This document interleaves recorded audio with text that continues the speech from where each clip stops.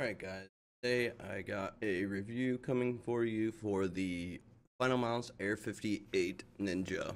I recently acquired it, actually found it on Facebook Marketplace for a really good deal, because the resale value on Finalmeme are pretty insane since they're always sold out on the Finalmeme website.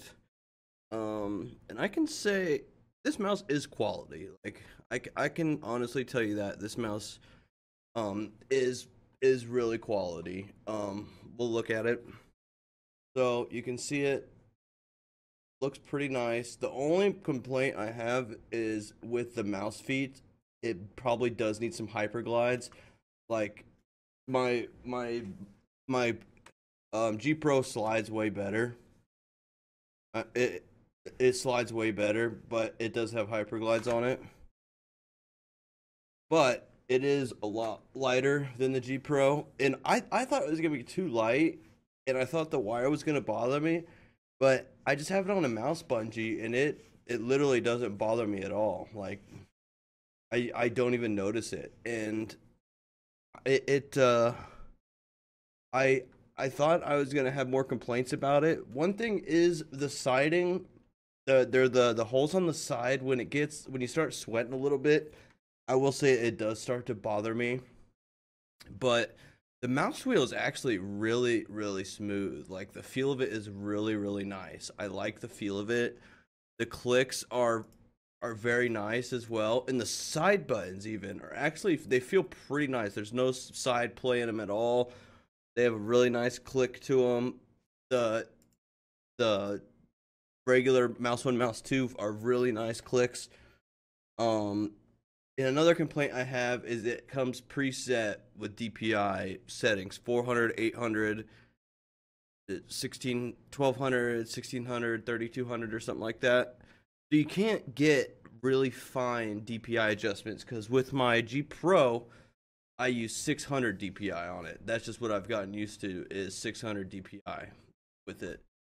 And that's just what I like. But surprisingly enough, after just using this thing for a short amount of time, I beat my record for target frenzy on the aim trainer I use.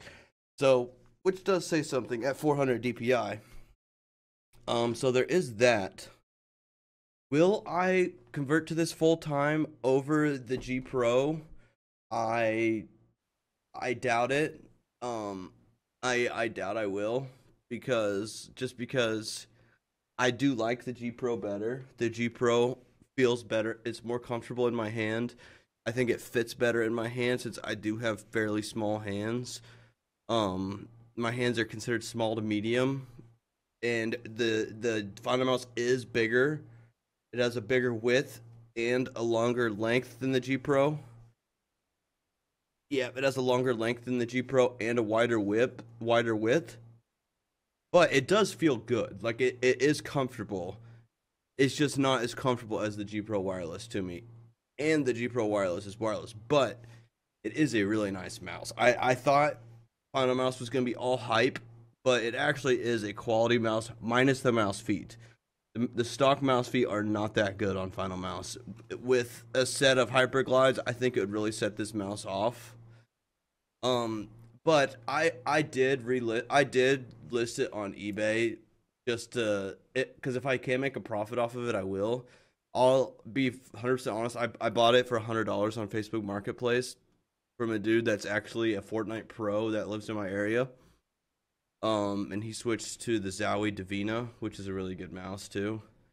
But you can see the resale value is really high. 250 or best offer, 285 or best offer, 300 or best offer, 250 OBO, 325 OBO. I listed it for 200 because if it sells quick, I'll just sell it. But if it doesn't sell, I'll keep it and I'll just use them both. Use the Final Mouse when I'm like really trying to do like sweaty stuff, and the G Pro when I'm just like chilling, playing relaxed games because it's more comfortable. For long-term gaming. And so we can go ahead and go over I'll do a little mouse test target frenzy. I'll probably do shit because I'm nervous. Oh, let me open that up 1 second so you can watch me play with it. I'm not the best aimer, but I have been practicing. Like you can see on here, I'm in the 96th percentile, but still not the best. This is a really good aim trainer. It's called aiming.pro. It actually is really nice. All right, so it's a minute and 30 seconds. Oh my god, I'm choking.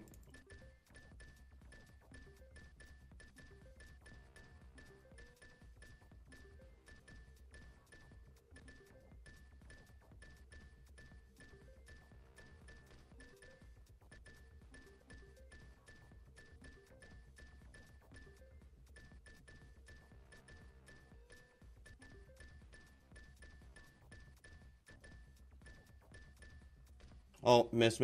I hate when I choke. I've never recorded it before.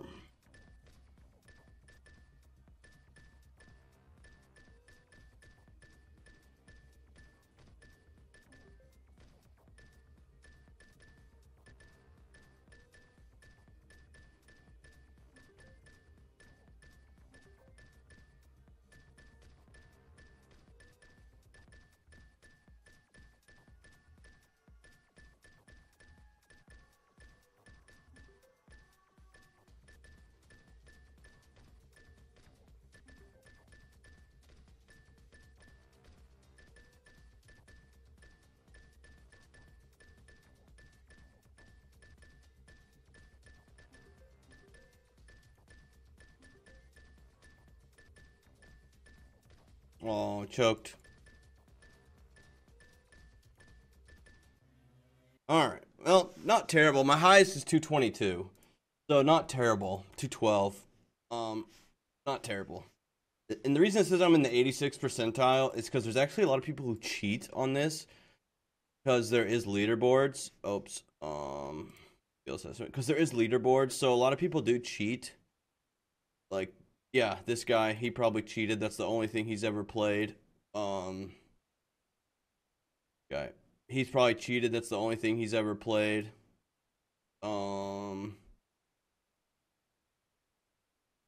Yeah, this guy probably cheated. It's the only thing he's ever played.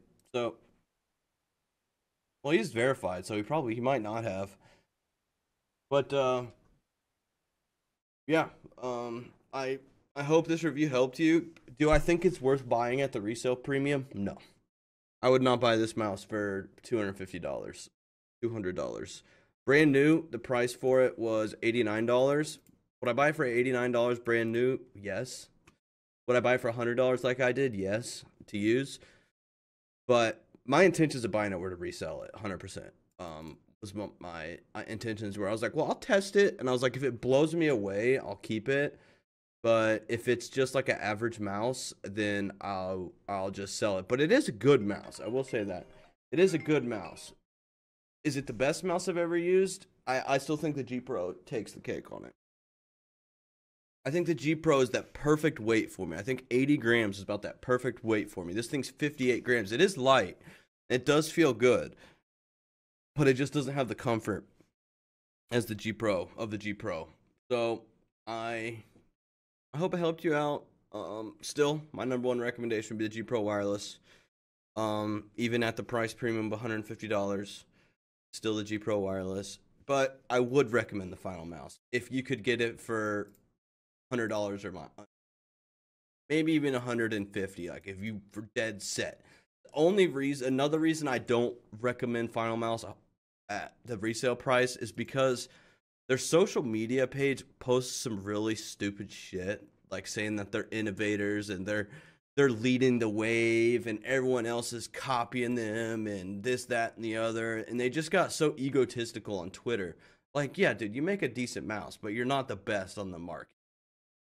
It's not the best out there. I would say probably FPS Zowie is one of the best, like, all-arounders for hardcore competitive play.